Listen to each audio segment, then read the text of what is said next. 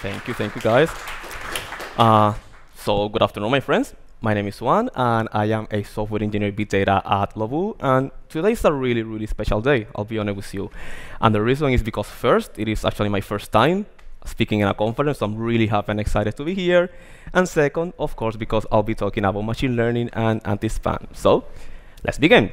This is the agenda for today. First, I'll be talking about spam at LOVOO. Who are the spammers? How do they behave? Followed by this, I'll show how do we detect them, and how do we block them, and how do we fight the spammers. And lastly, I'll show some insights, some numbers, some graph regarding how the system is performing. However, before starting, what is LOVOO? And LOVOO is a dating app, meaning that we have a bunch of pretty people that are flirting with each other, hunting for each other, and most importantly, trying to find that sweet love that we all like and adore. But yeah, what is spam? Well, I like to define spam as the unauthorized use of a system or a platform to send, display, or just to communicate unsolicited and disrupting content that usually comes on the way of advertisement.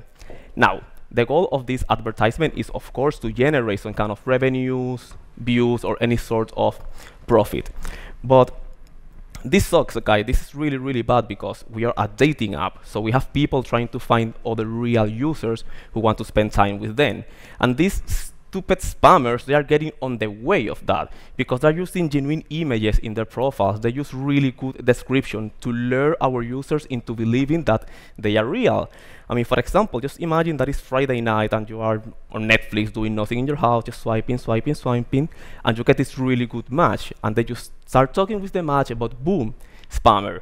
You're going to get really sad, you know, and it has a lot of negative effects. For example, it damages the image of the product because I want people to think of LOVOO as this amazing place to find love and adventures. Also, it distracts our customer support because the people, they call customer support like, hey, there's spammers here and so on, and then support, they have to take care of the ticket. They send emails to everyone, so it takes time, and you know what they say, time equals money. And lastly, it makes our users sad. So they quit the platform, and I'll be the one who's going to get sad. Okay, but how does the spammer behave? And here I have this asterisk because most of the spammers, they are actually bots. Otherwise, it will be kind of easy to catch them. And I like to define our spammers into one of two categories. We have the active spammers and the passive one. And the goal of the active spammer is to really try to engage into conversation with you. And for doing this, they use a bunch of pretty pictures of artists, Instagram, and you guys have no idea how many Brad Pitt and Scarlett Johansson I have seen on the app. And when you are in the conversation, then boom, they spam you with an ad, or blackmail, or even prostitution services. And I mean, I'm sure for some of them it's quite cool, but that's something we don't allow in the app. On the other hand, we have the passive spammer, and this one, they just write a really simple advertisement in their status, and then they vote. So when you get the vote notification, you go to the profile, and you're going to see the message. And this is an example of a spammer profile. Okay, the picture is not loading. This is really weird, but just imagine there's a French girl here called Roxanne, 24, French, but whoa, it's fake. This is not Roxanne, and Jesus Lord. But here, you can see the about me, and there's a bunch of text, and it basically says that recently I broke up with my boyfriend. I'm looking for a friend with benefit to have some fun. So if you would like to have sex on camera, please email me at this address. Come on, this is spam. Who is going to do this? Like, yo, just write me here for have sex. Yeah, whatever. But how do we clean the garbage? What are we doing to get rid of all these spammers? Well, say hello to anti-spam. Now, anti-spam is our big system for detecting and controlling spammers, and it is divided into multiple components. And we like to call anti-spam an event-based system because it depends on all the events that are processed in the application. For example, every time you vote for one person, or every time you send a message, or every time you block someone, those are events. Now, every time you perform an event, it goes to our backend, which is there on top, which is written in Golang, Node, and PHP. And then the backend is going to emit, it's going to push the content of these events into Kafka, which functions as our backbone or the heart of anti-spam. On the other hand, Kafka is also facilitates the communication between our components, because first, it provides the data that we need, of course, and second, it lets them communicate between each other. So if component A wants to know something about component B, instead of asking directly, it's going to be like, yo, Kafka, do you have this information about this user? Sure, bro, I have it. And then Kafka is going to provide it by keeping the state of the component. But now, you see here that anti-spam is based on different components. However, just 5 of them that are actually used to fight the spammers. Out of these 5, 2 of them are non-machine learning based, and the rest are machine learning based. And while today I'm going to be focusing on the machine learning ones, I'll give a really quick recap of what are the non-machine learning models. First, we have the rule-based system. This is basically a bunch of lists and rules that if they are violated by the user, then the user is going to get punished. For example, we have the IP blacklist. If you come from IP X, then you are out. Or we have the terms blacklist. If you write this random word on the text, like bad names and such, then punish. And then we also have the community. And the community is the responsible of keeping track of how many reports a profile receives in a short amount of time. For example, if I receive 15 user reports in 1 hour, I'm sure that I'm doing something really wrong. So we're going to detect that, and what's going to happen? Punish. Yeah, we like to punish people here. But come on, let's move to the good ones, the machine learning base. And here I'll be talking about 3 of them: activity-based, report clustering, and entity reputation. So, boop, activity-based model. This one follows a supervised learning approach, and we use a random forest of around 800 trees, give it or take. And it's really simple. You know, it classifies a user into either a spammer, a bad person, or a hammer, a good person. And the model uses over 30 features that are related to how the user behaves. In other words, we do not care of who you are, we care about what you do. And some of the values of these features are the absolute number of execution of a certain event, or the proportion of an event with respect to other events. This is an example of my really huge training set. God, so big. And here we have user A, B, C, D. And we can see on the first column, we have the event called message blocked. And for user A, the value is 0.16, meaning that of all the events that this user has performed, 16% of them has been message blocked. But on the last column, we have the event today logged in. And today logged in is the absolute number of time that the user has logged in the last X hours. And this is how the system works. I'm going to tell you a little story here. And as with everything with big data, it starts with Hadoop. In Hadoop, we keep our historical data, all our events.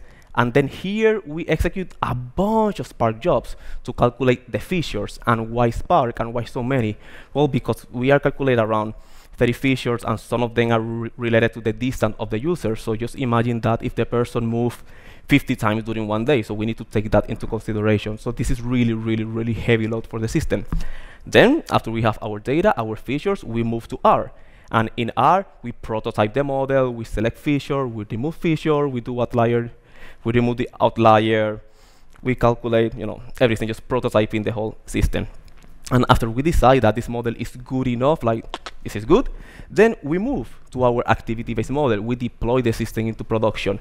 However, this is in R, and this is in Golang. So we need some kind of intermediate step to convert this from A to B. And so we have this kind of model generation that is going to take our R model and is going to convert that into Go code. And the responsible for that is here, that guy. So any question, go to him.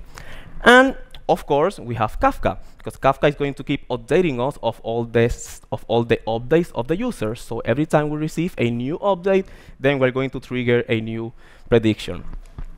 Then the next one, the report clustering. And unlike the first one, the report clustering features a unsupervised learning approach, and it uses some kind of homemade online version of k-means. And maybe some of you here know what is k-means, but the main difference between the traditional k-means and ours is that it's online. We're always learning on the go. So we learn, we predict. We learn, we predict. It's like dancing, you know, ta-ta-ta. So then, after we have that, after we have the system, the the purpose of it is to detect and to combat spam wave. But how do we do this? Well, we create dynamic rules for the rule system that I mentioned previously, and these rules are based on content that is being reported by the user. A bit confusing, right? But yeah, and here, once again, another story, but this time the story does not start with a tube. This time it starts with a report. So let's say that you look like a spammer, and I'm running to you, and then you write me, hey sexy, please visit me at hotsteamysex.com. I'll be like, bro, no, you are a spammer, so I'm going to report you, boom. After I report you, then I'm going to trigger something called the report created event. And attached to this report created event, we will have the last message sent by the person that was reported. So I'm going to receive this new event with this string. The next step is going to convert this string into a numerical vector. And for this, we use the feature hashing, or hashing TF, whatever you want to call it. And then we cluster. We cluster this into our system. And once we know to which cluster it belongs, we calculate the average TF IDF of this content here. And for those of you who are not so clear, TF-IDF stands for turn frequency, invert document frequency, and it's basically a score that tells you how important a turn is to a document that belongs to a set of document. And in this case, my one document is one cluster, and my corpus, my set of documents, is going to be the whole system. But what happened now? Up to this stage, I have a bunch of TF-IDF of all the content of the cluster.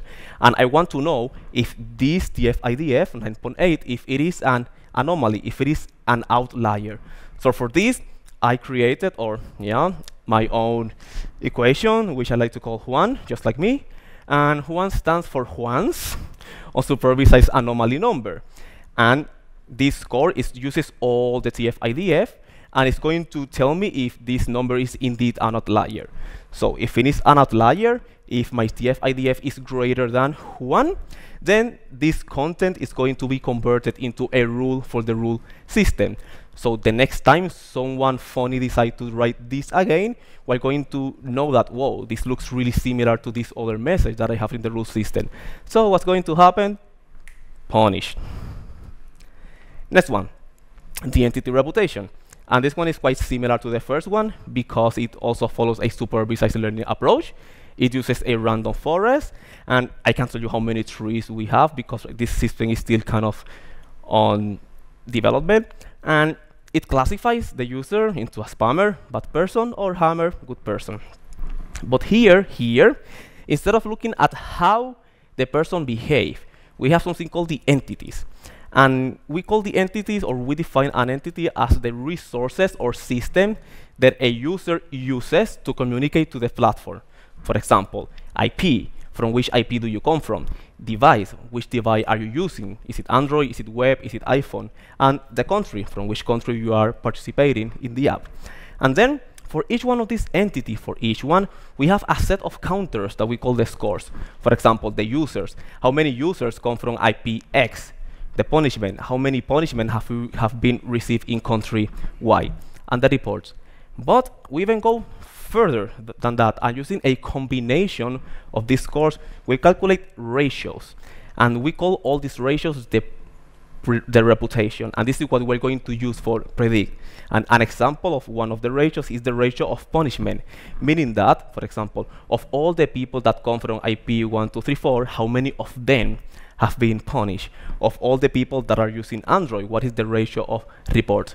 So if we take all these scores and we add them up, in some sense it's going to be like the likelihood of how spammy an entity is, because our assumption is that if there is some kind of spam wave or some kind of attack, all the spammers are going to come from the same place. So next time we receive an event from IP whatever and device whatever, then we're going to know like, this is fishy, I think you're a spammer. So what's going to happen?